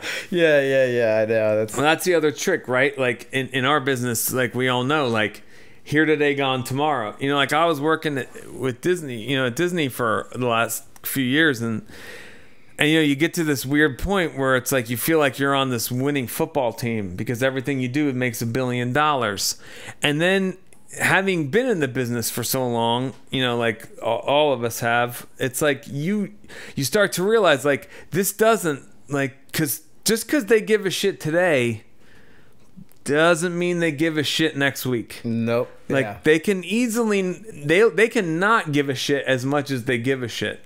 Yeah. And the more you exploit people's nostalgia, the quicker it's gonna become boring. Like everything right now is just like, well, I love that because I used to love it when I was 10. You know, as you look over at a bunch of Kiss dolls and fucking you know, robots. Yeah. But like, you know, like I'm atypical, you know, right now because I don't really watch that stuff, like Marvel stuff and Star Wars stuff. Like I can't love it like I did when I was a kid. I don't really see, and like even if my kid loves it, it's like let her love it because she loves it, not because I love it. Yeah. You know, like right now my kid's super fucking into the Beatles, and you know she says weird shit like she said to my wife, "I can't wait to go to heaven, so because all the Beatles will be there then." Yeah. That's my kid in a fucking nutshell. Yeah. But like she, you know, like yeah, sure, I play music in the house, and she gravitates to wherever she gravitates to. I don't sit her down and be like, "You have to love this," These are the because I Beatles. love it. Yeah, Yeah, exactly. yeah. But it's like, you know, if she wants to love that, that's cool. And I think that like right now, I feel like we're doing a disservice to our kids by shoving all the shit that we grew up with down their throats. Yeah. Because it doesn't inspire them to do their next thing. Well, I love that idea that you said of like, but you expose them to whatever Yeah. it is, and that whole slew Just of be it, you. and then they find themselves Yeah. in that. And that I think that was true of myself, and I'm sure of you as you're growing up. Yeah. It's that. There was something specific to you that you heard musically, or you saw a show, and then that was like, oh, this fucking lit my fire, and now I'm going in that direction. And we were sitting with Kevin Llewellyn, who's an artist. He's Yeah. an incredible artist, and we were sitting with him a couple days back, and same thing. He walked into a museum at like 8 years old, and Rembrandt struck that dude on some It crazy blew level. his mind. And then his whole life has been dedicated to art. And to me, I'm like, I walked right past that Rembrandt on a Yeah. field trip and was like, whose whose dick do I got to suck or whatever. But you Get know, like outta that, yeah, that was my version of that. Was like, I want to throw shit on that thing, and you know, and Hey and, man, art, you know, it brings different things out in different people. Some want to throw shit at it. Yeah, Some people are blown away. Well, to me, to that point, to me, when I would see, like, I'm so lucky to have grown up in the 70s and the 80s when bands, you know, to me, when bands became like larger, like so much larger than life. I mean, not that Hendrix wasn't larger than life, but it wasn't the same kind of thing as like Alice Cooper or Kiss, where those were my superheroes growing up. Yeah. Like I saw Kiss and I'm like, wait, they're real, but they're superheroes, but I could be that. yes, And that was like, you saw reach Van out and Halen. grab that, yeah. Yeah, you can be it. Yeah. And that's what now I just feel like I hope that like kids get inspired, because that's what this is all about. Like you know, in a dorky way, I kind of want to say like I don't really take on any projects anymore unless I feel like I'm going to inspire, you know, kids or at least young people to like be fucking awesome. yeah, Like I don't want to be like something that's just feeding a machine and, you know, making everybody stupider and making everybody less motivated to be incredible. Because like fucking, even your dumbest idea could be the most amazing thing ever. Like every person. Yeah. I feel right. like. Well, because again, that's that easy path. If you just do what you know will placate to whatever. Yeah. But yeah, you gotta try that new stuff, and I think it's hard. It would be hard to be who you are, or who I am, to try to not do that. You would be in that world of like completely bored.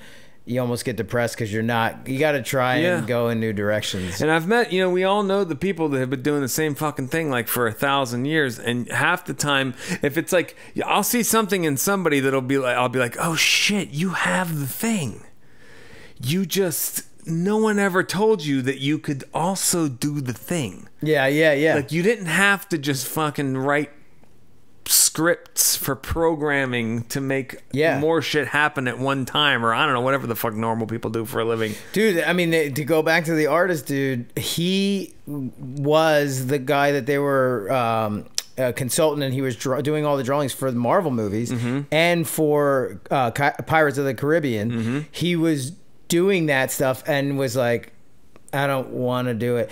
And he did all art. Yeah, he did all the concept art. They were going to put his name in the thing. He's like, can you take my name out of the credits? He got his name out of the credits, quit, and went back to doing the fine art.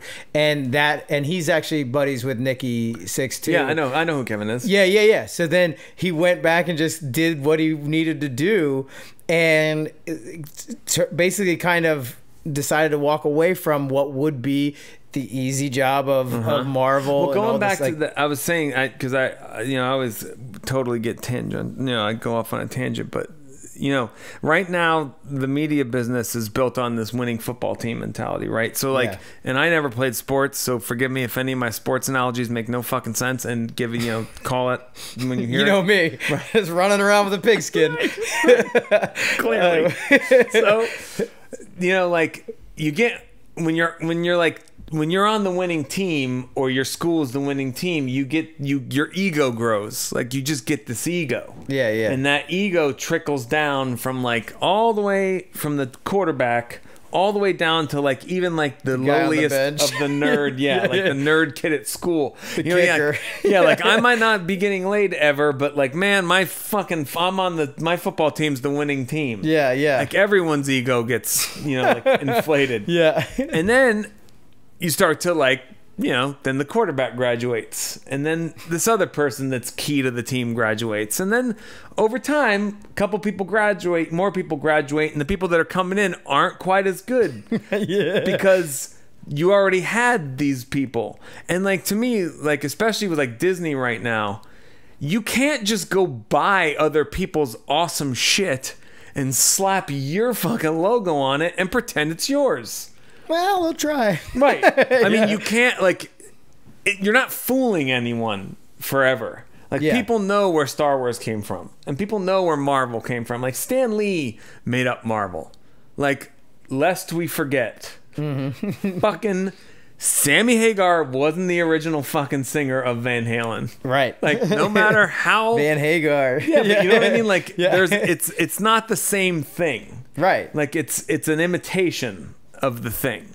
Right. Like, so and eventually, nobody wants the imitation anymore. They just want the real thing. Well, the imitation is great for the first little taste of it. Yes. And then once where's the next Star Wars, or where's the next Marvel? Where's like when J.J. Abrams made that the one Star Wars? Yeah, when the song came on and the feeling of his, that was nostalgic for me, so it was cool. Yeah, of course. And I was like, oh, this is rad, because it does remind you of your childhood.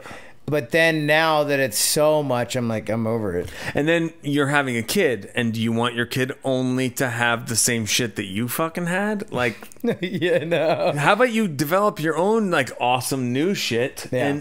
And all these people that like us that are responsible for content, which by the way is the worst fucking thing, couldn't cheapen what we do more. Yeah. Calling it content as if it's just something that fills something. Like, yeah, that's all they're looking for. That's the most insulting thing to anybody who makes stuff. Like, You know, you can call Jackass least common denominator, like I'm sure it has been. Same as heavy metal, trust me. Like fucking, you know, like you can call it the least common denominator all you want, but you know what? That it's a thing that was made up by all you guys and fucking imitated poorly over and over and over again, to the point where like now there's like a whole bunch of like you invented a genre, you know what I mean? And like those, now it's time for somebody else to invent, like that's your guys' thing. You guys do that. Invent a new genre. Yeah, but you guys keep your thing because you're the ones who did it. And now it's up to the people that are influenced by you to go make a new genre. And that's what doesn't happen anymore. Like everybody's just like perpetuating, you know, fucking what's already there, to the point where it just ends up getting watered down, like a Han Solo movie.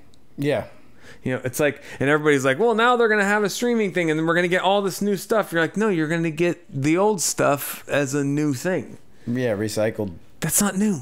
We need new. I thought that fucking getting this president, man, I thought every young kid was going to go fucking pick up that shitty guitar in their garage and make a lot of noise, and no. Yeah, right. Well, like we were saying earlier, there's definitely content out there to grab. Influence, like, or like inspiration. Like there's plenty of inspiration flying around right now to get it's you all going. over the place. And yet. So with that, is there inspiration for another Fireball? Yeah, of course. Yeah, I mean, like, you know, like I said before. When's the last one you put out? Not that long ago. 17. Right after I got, you know, after I had all the health shit, I started writing, and you know, like the last record we made was kind of like that. You know, it was kind of like the thing where I was just thinking to myself, like, is this, you know, if I'm gonna put effort into, like, you know, what rehab looked like to me, it's going to be that, like making a record. I know how to do that. I know what the process is. Like I can, you know, I don't want to say I could do it with my eyes closed, but you know what I'm saying. Yeah. You can do it with one half of your body paralyzed. Yeah, yes. Exactly. Like, I'm not saying this, but like it's like if somebody asks you to shove something up your ass, you're comfortable with that now. You know, it's fine. Yeah. Somebody wants you to take a slap in the face, you're all right with it. You know what that feels like. Couple of ball kicks, we got it. Yeah. Come on, it's the same thing. I got, you know, like it feels comfortable. Yes. So yeah, again, like you only need half your body to sing. But yeah, no, it was like, you know, yeah, I find it therapeutic. I still enjoy it. We all get together, you know, like it's never a chore. You know, I'm never like, oh fuck, we got to go practice, or oh shit, we got to go write. Like, you know, we all do it together still. Like we all still like each other, and that's huge, man. After 21 years, it'll go as long as any. That's rare. Yeah, if somebody wants to, you know, pay for us to do it, you know, let's be honest, you know, it takes a lot because we're not a lot of money, but it takes a lot of effort. Yeah. So it's like if somebody wants to pay us to do that, I'll go do it. Like we're going to Belgium and the Netherlands, and this is where Emily will get really mad at me. We're playing a festival over there called Into the Void, and then Desert Fest, I think, is the other one. And then we're doing one in Sheffield in England, and then we're doing a headlining show in London. Like that's all September, October. So, you know, like we get to do awesome shit like that, or play the Clutch Festival, or like we did a show in town last week to warm up for these you know, Euro dates coming up. But like it's awesome. I mean, dude, don't get me wrong, it's not like I don't look at the videos and the pictures afterwards and go like, why is that dad think he can fucking still appeal to people? Like that's all I see. Yeah, it's good. It's good. Self-loathing. But that's been like when I was 19, I was that's every one of us. Anyone that's doing anything and putting it out in front of has to hate themselves in some way. Exactly. No one understands that unless you do that. Like unless you put it out there, you have never witnessed self-loathing. It's like whatever you're going to critique and say is horrible, I think it's 10 times worse than you do. Exactly. Yes. If you think the shit smells that you just put on it, you should see it when I'm done with it. Yeah, 100%. Yeah, so we'll do, you know, we don't have like immediate plans, but I know after we get back from those dates, we'll start probably writing again. And you know, I feel like there's like this, and then I promise I'll shut up, but I feel like there's this, like someone hasn't figured out the formula yet for how to do this now. Like in other words, do you just continually put out music so that, you know, you're always like got the machine flowing? Like, in other words, do you record 2 songs at a time and just keep putting them out, or do you do like these whole, like, do you continue to do it the classic whole albums way? I can't figure out. I haven't tapped in yet to what people actually want. I know. Well, it's kind of crazy too, though, because you think about, like, okay, back in the day, the Beatles, you know, your daughter loves the Beatles. Like, they would put out a single and then a B-side. And then it became the albums when the industry became the huge thing. And then now it's almost back to what it used to be. And it's like the history repeats itself sort of mentality. Yeah, the like, cycle. They had it right then, and then, you know, and then the greed came in, and it was like, we could get way more money for a whole... package it. Yeah. And we know that only one of these songs is the songs they want, or the song they want, but whatever, you know. And then the concept albums became so cool because live albums, everything. But now, I don't know. I can't, you know, maybe next time you have us on the podcast, you know, I can explain, you know, because maybe at that point we had figured out the formula, but I doubt it. I'm too old. I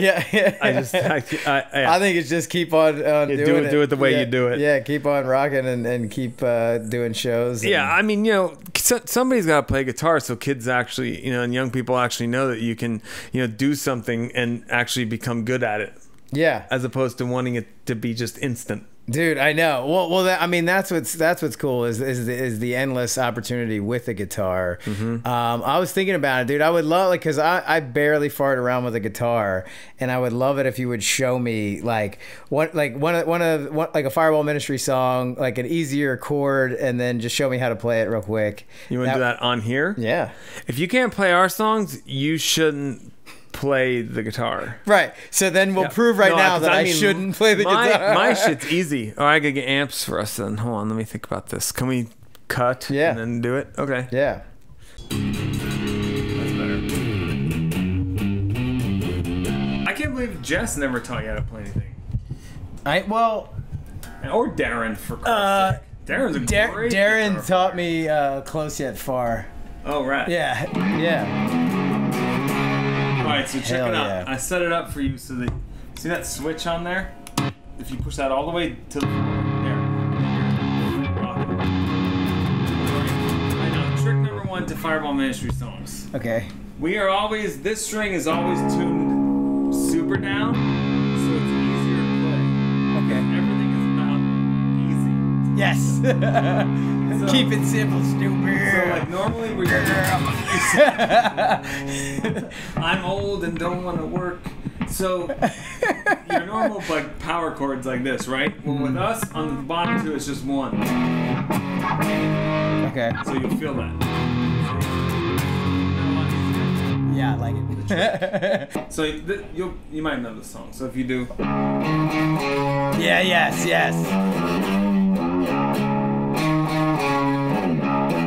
That's all that song is.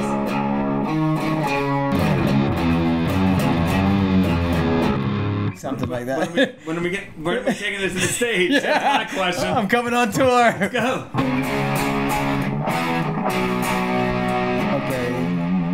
It's so fucking easy. As soon as I start to try to sing, it goes. But if you do it like this. If I was listening, then. So you're not playing. Oh, wow. Yeah, that's the trick. If I was listening. Yeah. Damn, I'm such a rock star right now, Rick. Here's the. Oh, you can't hear it with that. What's that one? The Close Yet Far.